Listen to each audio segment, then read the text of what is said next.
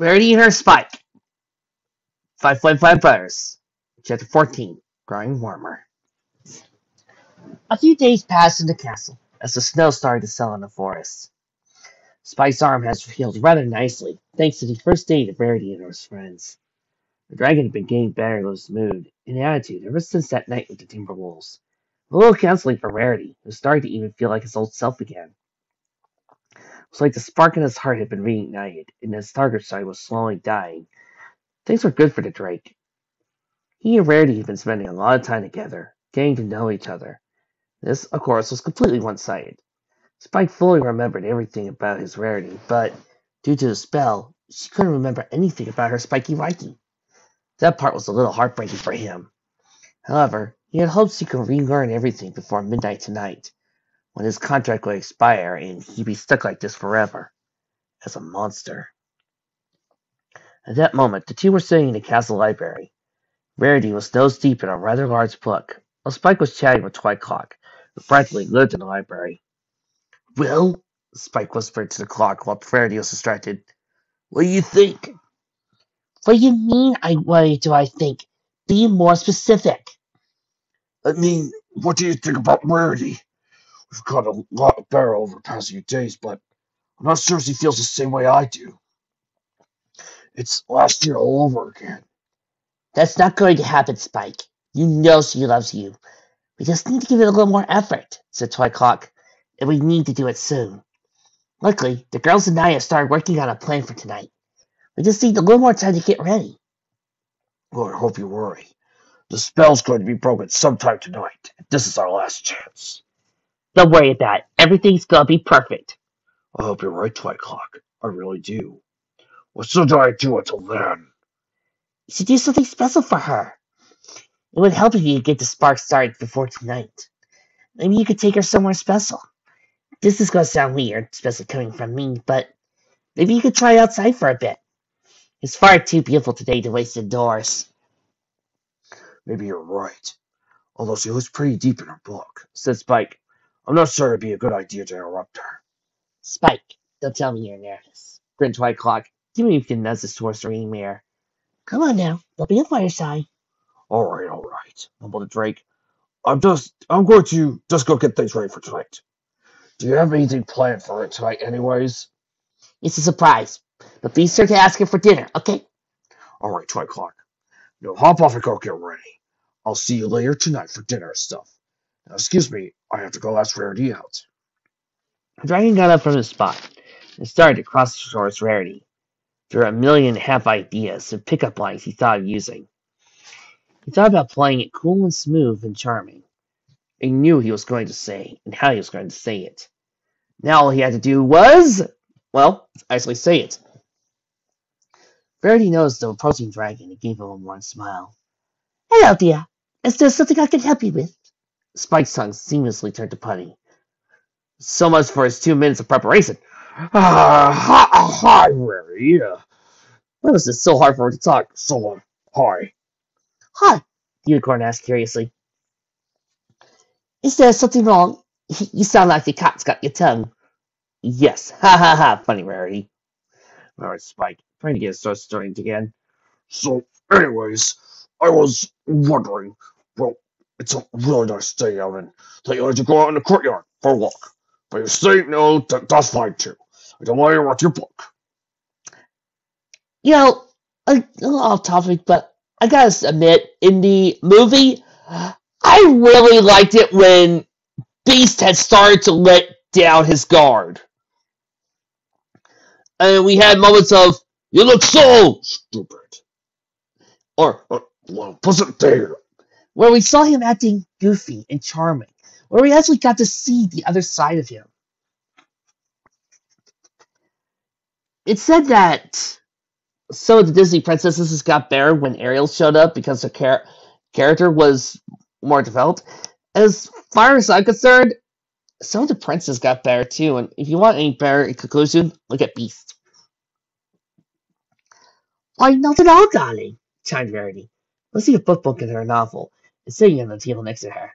"I was looking for an excuse to stretch my leg, and to walk around sounds marvelous. Just give me a second to grab my scarf." She tried it up to the coat rack and tenderly pulled her scarlet scarf down and went it around her neck. Then he sure was on snugly. There you go, dear. Spike nodded his head as he squeaked out, "Woof!"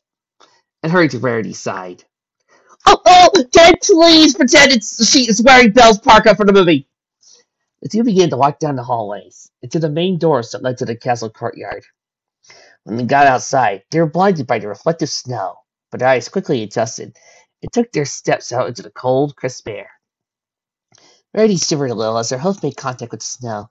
I less colder than I thought. She said to herself, maybe I should have gotten my boots as well. I could go and get them for you, or send them to have them delivered to you, offered Drake. Your hosts are a little cold to this. I think I'm on it, she beamed, taking another step into the icy powder. I think I'm getting used to it. That's good to know. Spike also took a step into the snow. A lot more tolerable of his coldness than the pony was. As expected, feeling the snow between his feet was rather relaxing. And the fresh air was a nicer change than the stuff against the library. Spike, look, robins! The dragon looked particularly at Rarity was talking about. She ran up to one of those trees in the garden and was admiring the red-breasted robins, as well as an assortment of other birds. I think that's magnificent, Spiky. Spike heart jumped a beat. What did you call me? The bear's face grew a little red as she tried to hide her blush between her mane and began to. Oh, it's just a little pet name I came up with. I hope you don't mind it. I wouldn't want you to call something that you didn't like. It couldn't have made him happier. No, that's okay. In fact, it's kind of a nice ring to it. Spiky Wacky. He started to laugh. Spiky Wacky, I like it. This made the bear giggle a little. Then I'd make it a habit to call you it more often. She started to look at the many birds fluttering near the trees. They flew in the air and made them look more like they were dancing with all the colors of the wind. Whatever that meant! No, Pocahontas! No! The fox seemed to make a beeline towards the dragon.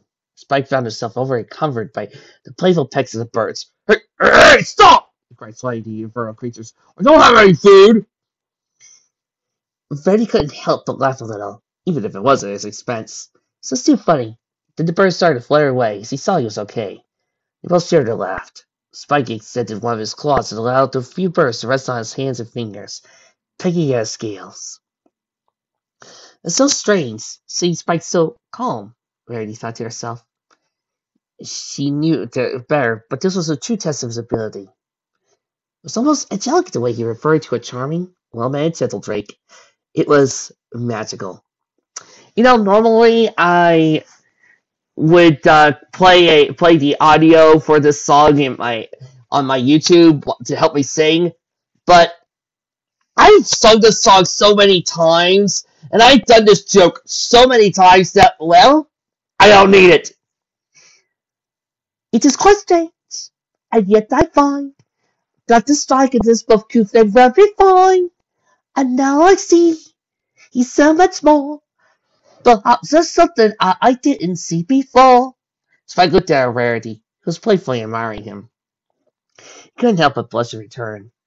She was always beautiful when her face got all red. She looks at me. I swear I saw. Words I want to say keep dancing on my jaw. And still I pray there's something more. That she can still see the little Drake I was before. Yes, it's a bit alarming. Whoever thought I'd feel this way? True, Lottie is quite charming, and perhaps all of this was meant to be. Unknown to them, a few enchanted knickknacks were watching from within the castle. Well, who had thought? Well, bless my soul. Well, who had known? Well, who indeed? And who they guess they come together on their own? It's Rob Peculiar. We wait and see a little more. There may be something there that wasn't there before. Perhaps there really is something there that wasn't there before. Smiled White Clock. What's there? Rainbow come to ask. There might be something there that wasn't there before. Repeat and take a check. Stop ignoring me! How's that, little darling? Time to go to bed. It's 3 in the afternoon! Tinkerbug picked up the visiting cup in her mouth and started to head to the kitchen. The rest of their friends said nothing about it, and focused on Spike and Rarity's date. What's right for you, sir? I swear! You better have an awesome need-centered thing after this! You better have something badass for me! For me after all the embarrassment I've had through this story! You better have something cool, you hear me? What do you think, folks? Do you think I should make it up to Rainbow Dash? I mean, after all the things where Fluttershy had been abused, whipified, sissified, and mentally scarred, do you think I should give Rainbow Dash a chance to get her dignity back? You be the judge! Meanwhile, back in Ponyville, the sun had been a gift from the gods as small traces of snow started to melt. A little strange so early in the winter, but no pony was complaining about the warmth that the sun emitted. A few stalls even dared to open up and test their luck for market day. And all the fillies and colts enjoyed their snow day. However, in the smelly dumpster of a cold alleyway, Magnum was still hard at work making his potato radio pick up random chatter. He spent the last 3 days in his base, hardly getting any sleep, and barely eating the food that Lyra kept bringing him. He was a father on a mission, and couldn't let moral limitations restrict him from finding a way to save his daughter. He must have a few crackers, as he tried to hook up a pinwheel to an alternator in an attempt to boost his radio's power. Rearranging things like wires and tips were nothing to him. Mere child's play. But he always regretted not sharpening his skills in advanced machinery. As, after the last 3 devices he made blue about his face, he was running out of materials to make his gadgets with. Come on, he mumbled, making the exposed ends of the wire touch each other slightly. Steady, steady. Anger jumped at the sudden noise, losing his grip on the wires and knocking over his device. Dang it! He whispered. He sure he kept quiet. Somebody was knocking out his trash can. He knew that Lyra would make a signal, so it couldn't have been her. Was he compromised? Had the princess finally found him? We're here to take him all the way into some underground torture chamber and beat him for trying to cut through the Everfree forest? All he ever wanted in life was to save some time and expose the Timberwolves as the government operatives they were! Was that really worth all this drama? This is my headcanon for the movie and you can't stop me! The answer was a large yes, as the mustached stallion carefully beats it to a stag of things and pulled out a small hoof cannon. If he was going down, he was going down kicking and screaming, just like his honeymoon! He kicked open the lid of the garbage can and aimed at the perpetrator. Get her nuts! He screamed through his teeth. Your choice! Nice to see you too, Magnum, mumbled the fiery maned pony who had been knocking on Magnum's lid. What's it been like? 2 years? Stallion lowered his gun as his heart started to beat at a normal rate again. Spitfire! Nice to see you again as well, he sighed. Were you here in town? The Wonderbolt rolled her eyes. I was gonna tell Kid Lyra an update on that mirror thing she's so interested in, and I told her to check up on you. Gotta say, love what you've done to the place. Sarcastic endeavor. Is that any way to treat your eyes on the inside? Spitfire grinned. Anyways, got some stuff for you, you old stallion. She reached into her bag and pulled out a bundle wrapped in a cloth. Some nuts and wires, as well as some cookies for your wife. You know, not to sound mean, but I don't see why Pearl stays with you. If I was her, I would have left you about 1,000,000 crazy stunts ago. I'm only crazy if I'm wrong, said Magnum, taking the bundle from her. And I've never been wrong? Only countless times, throat Spitfire. But you've been right just as many times. Probably why I haven't left you. Then leave it at that. Thanks for the supplies. I was down to my last 3 wires. I swear I go through these like my secret cookies. Yep, if you keep adulting them, you'll lose both your hubs. I'm always careful about wires and explosives. I was talking about the sugar cookies, said Spitfire. Seriously, I gained fat just by looking at them. Bill always did know the Spitfire fastest way to his daddy's heart. Fine, Magnum. How's my little Pearl, anyways? She's fine. Get a little worried, wondering when you're coming home. Thanks. So frustrating sometimes, knowing I have to leave her like this. But I need to save my daughter. Yeah, that's another thing I want to talk to you about, Spitfire said nervously. I don't know how, but A research party is going to be heading headlong into Everfree tomorrow morning, but they're bringing several guards with them. Who's at this? Cursed Magnum. Those tipperwolves must have told them about my presence and think I'm still in their castle. They find Verity they could use her as leverage to find me. He hopped out of the garbage can. There's no time to make a plan! I have to find Verity now! Then I'm coming with you! No, I need you to stay behind and make sure my family stays safe. If I die and don't return, I give you permission to marry my wife. Oh god, what is with this section? With that, he made a beeline towards the Everfree Forest, in the end of the trees, on a quest to save his daughter from the government and a dragon. Spitfire just stood there with a dumbfounded look on her face. What the fuck? Meanwhile, back at the forest, Spike had started to lead Verity back into the forest after spending a good chunk of the afternoon playing in the snow and feeding the winter birds. During which Spike had the perfect place to ask Verity out for dinner. Spiky dear, I don't see the point in this blindfold, muttered Verity. I still get to see every part of the castle and would rather not get lost. Don't worry about it. It's not actually well that hidden. It's just another room hidden in the west wing, close to the kitchen. Plus, you know you can always just holler if somebody will come and help you around. Besides, the was spoil the surprise.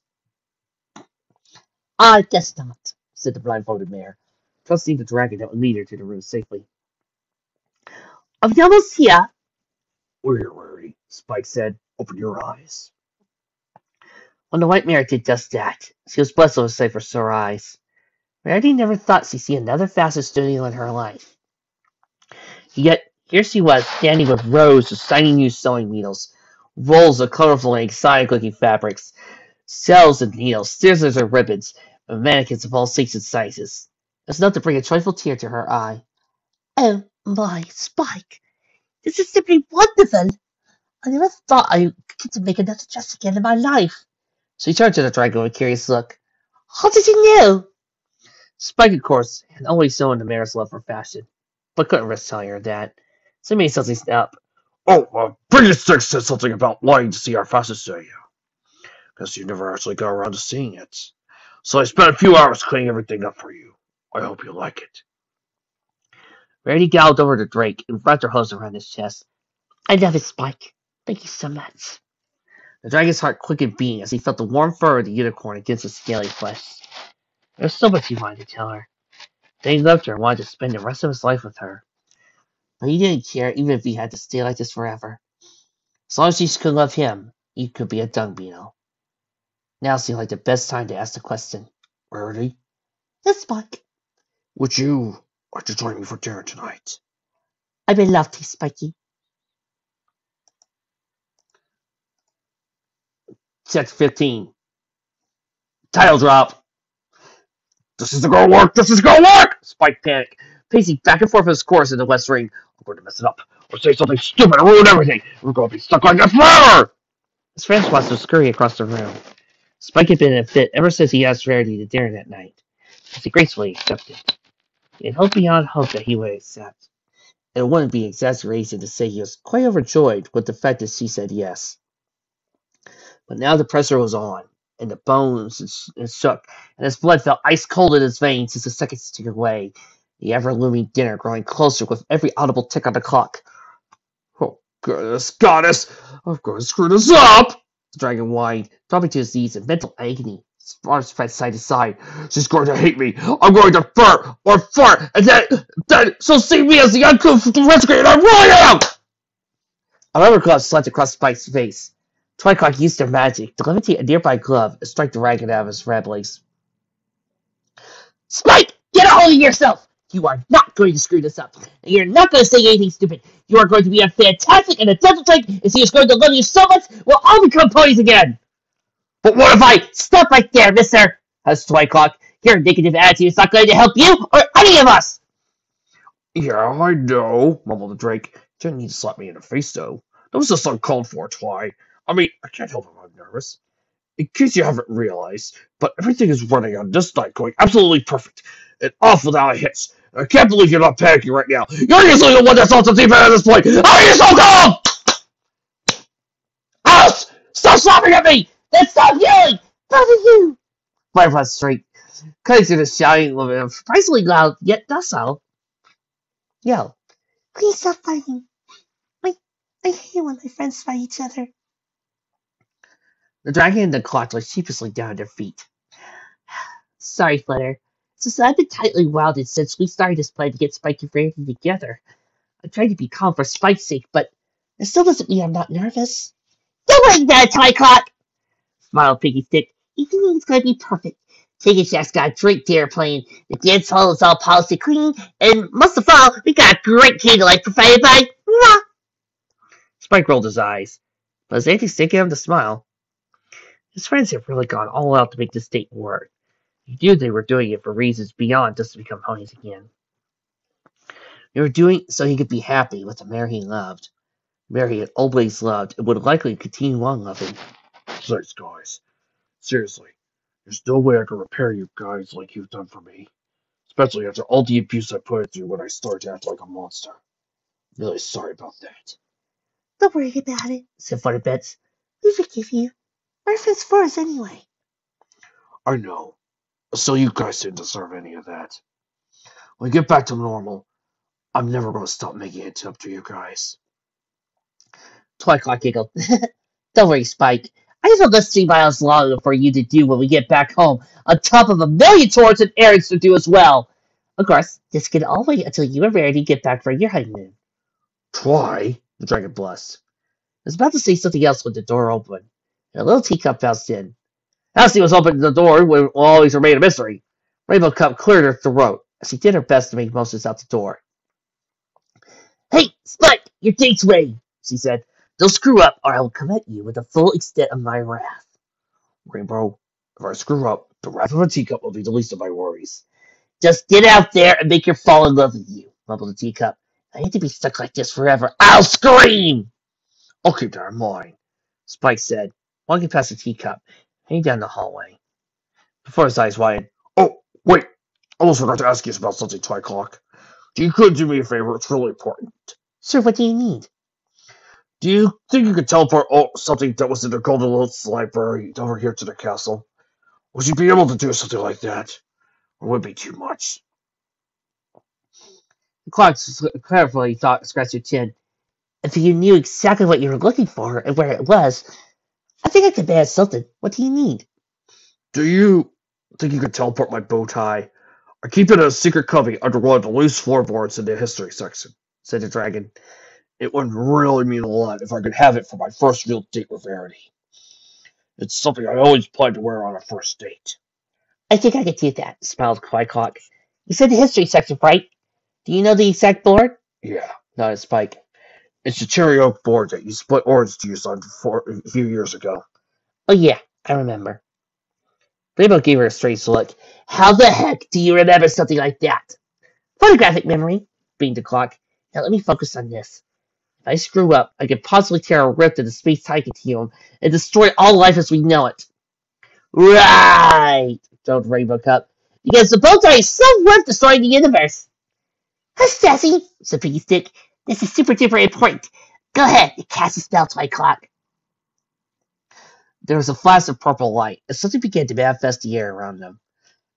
Within but a moment, a red bow tie adorned with sparkling sandstones appeared and floated over to Spike. Twyclock smiled smugly. See? Nothing to worry about. Although you were a little off on your persisting, Spike.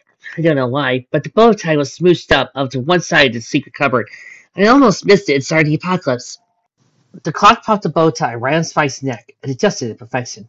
There we go. You look good, Spike. You think so? Spike asked, spinning in little circles as he tried to get a look at himself. But finding it hard to do, as he almost knocked over all the furniture and things around his room in his spin. I can't seem to tell. You wouldn't send me out there if I wasn't handsome, right? Well, you know Thunderlane. Rainbow, shut it! Twilight Clock snapped. Now, why doesn't he go and help Tanker Jack downstairs with the rest of dinner? Celsius appreciate her assistance for her little helper. Rainbow Cup sighed heavily as she hopped down in the room, not even bother to put up a fight with her self-proclaimed motherly figure. I hate you all so much, she said, muttering under her breath. When I'm a pony again, I swear you're all in a world of pain. Yeah, just be good, Rainbow Cup, said Pinky Stick, laughing and bouncing as long as the side teacup. Now, hurry up, Spike. It's Verity say. It was not polite to keep a lady waiting. The dragon took a deep breath, shook it out, trying to take its anxiety and worries with them. That was it. The impending moment of truth between him and Rarity. Together, they would have a pleasant dinner, proceed with all the appropriate dinner activities, and, all went as Slycock planned, become the very creature of Rarity's affection. A dazzling stallion prince, just as she knew she always wanted. What he knew she wanted. Well, tonight, the world would become the next best thing, a gentle drink for his beauty. With hesitant perspiration, he took his first few steps out of the room down the hallway. The castle was really starting to look good with all the dusting, mopping, and cleaning he managed to do over the past few days. The castle's cleanliness was even becoming on par with the princess's castle. Couldn't wait to see how the dining area looked. As he entered the room, the drink was greeted with quiet sight. It wasn't for the cleanliness of the grand ballroom. Hello, Spike. Verity stood there in front of him, looking absolutely stunning. He wondered what she was doing in her newly found fashion studio, and was now left speechless by her new dress. It looked like it was made out of pure, untainted gold silk, shimmering with the beauty of the sunset, but with the daring of the night. Verity's white cheeks were pink with a blush, and her hair was as beautiful as it ever was. The gold of her dress made her shine like a perfect jewel, with her effervescing mane, snow-white fur to complement it. He wanted to say these thoughts that were running through his mind, and skip through steps through 9 and just tell her she was beautiful, and they should spend the rest of their lives together. Or something cheesy like flowers must be ashamed to bloom in your marvelousness to her. But as always, when he tried to say something to the beautiful pony, he found his mouth filled with garbled words and ineligible sentences. What do you think, darling? Verity asked, doing a few twirls of her gorgeous gown, creating a cascade of glittering gold that sparkled like the night sky. Do you think it's too much? I was afraid I was a little rushed and they'll shoot us together at the last minute. Spike was speechless, awestruck by the bedazzling unicorn in front of him. Spike, are you okay? The mayor inquired, looking up with a strange expression on her face. Spike felt like he needed to say something quick, or look like a bigger idiot than he already was. I want to take you to dinner now, was the first thing he managed to say, and immediately facepalmed him mentally for saying something so stupid. Well, that sounds wonderful, smiled Verity. After all, we do have a date tonight. Spike's voice seemed to kick up a few octaves as he squinted in agreement. The dragon held out his claw, surprised when Verity actually took it, balancing herself on her hind legs as he walked to their table, hoof and claw. Tanker Jack and Pinky Stick were just finishing the feast they spent all day preparing. They signaled the couple over to them, and pushed up one of their chairs so Verity could be seated. She thanked him and let go of Spike's arm to take her seat, much to his displeasure. Good evening, madame, Pinky said, presenting a menu to Verity. Nice vessel is everything, and you don't even have to pay for it as well. In fact, these menus are actually kind of redundant now that I think about it, so... She quickly sets the menu from Verity's husk. Consider yourself buffet style, because buffets are the best way to eat after parties. Oh, like cupcakes, we should have a buffet party! Pinky, stay focused, muttered Tanker Jack, turning a nervous smile to Verity. Sorry about that, Polly. See, just really sad, Sal. Please, just say the word and we'll have you whatever your heart desires. Let's do it 10 seconds flat, Pinky said. At least Rainbow Cup will. Speaking of, where is she? I put her to bed. It's right past bedtime. It's only 8 o'clock, Verity said. Start a little early, even for a little teacup like her. There was a ruckus from the kitchen as Rainbow's voice snarled and echoed through the air. I'm not little, and I hate you all! I swear, martial art fruit user, you better have a me-centric fic after this! Now go sleep, Miss Little Muscle, Tanker Jack sighed, before hopping off the table towards the kitchen. Now, don't make me come on in there. Took me right there 20 minutes to get you tuckered in. What will have you being fussier than a farmer? No! I hate this cupboard! It's cramped! And it smells like kitchen soap! Well, it won't smell like soap if you would stay clean for more than 5 minutes, and I didn't have to run you 4 baths a day, retorted Tanker Cup. I hate to say too! It's scratchy! It smells like a cupboard! The teacup screamed. Screw this! I'm getting out here! What? Hey! Rainbow Cup! Be careful! Don't jump for the file! There was a scuffling in the kitchen as the sound of dishes breaking and yelling. Tanker, Jack, and Rainbow started arguing about something about cupboards. Everybody else started feeling really awkward about the situation. Luckily, Rarity knew just what to do. Perhaps we get it a bit later, she said, getting up from the table. We should give those two a little room. Spike nodded in agreement. Yeah, He said, getting up as well. what do you want to do then? Oh, you see, Rarity smiled, giving a successive wink as she did so. Come along, dear. I think I'm in the mood for a little. Yes! A little. And then. And then. Dancing. Did you say dancing? She nodded, taking Spike by the collar and pulling him towards the exit. She led him towards the wide-open dance hall, whereupon Rarity galloped ahead of the dragon to the center. My, it's a lot bigger than I thought it would be. I know, right? Light a candlestick as she followed in the hall. It's amazing! It could also be quite romantic, if I do say so myself. Tricot! Hit the lights! And also get that little blue creature out the ceiling. I see you, Stitch! Out! Out! You did it. You freaking did it! You made a Stitch reference! What can I say? I love the Stitch commercials. Trixie's wondering why we haven't fired you yet. Because, boss, you need me? Lights did as the music began to play. Spike's heart felt a little bit, as a little inside his chest, as he bowed to Rarity, crunching in return. He offered his claw and took it. She began to dance. Any onlookers would have said it would be a heartbreaking moment. It was beauty, and her Spike. And in preparation for this, I brought you Celine Dion. He couldn't afford her. By which I mean Michael Bolton. He couldn't afford him. By which I mean Elton John. Couldn't afford him either. Brian Adams? Nope. Well, what do we have? You doing a fake Southern accent singing as a girl. Trixie, it's not a fake Southern accent. I am Southern! You're from Virginia. It doesn't count. Shut up! Once upon a time, clear as all the sun, rivals after friends, hearts bugging the mind, rowing like the trees. Just a little spark to set the flames alight. A hearty no sayer, none can quite compare. Beauty and her Spike, like they were before, oh so long ago. Now they're all grown up, all into love, like the winter snow. Unicorns and drakes, none could ever think they were meant to be. Love's not what it seems, till their souls both sink. Rising with the moon, lost until twilight, tale as old as town. Nothing is quite like beauty and her Spike, dancing through the night. Wrong but also right, beauty and her Spike. You do remember that in this scene, Applejack and Rainbow are supposed to be fighting, right? Yeah, but in the movie, it was Mrs. Potts who sang the song! And it works if you have Mrs. Potts actually singing. So we got to have the character in its proper place.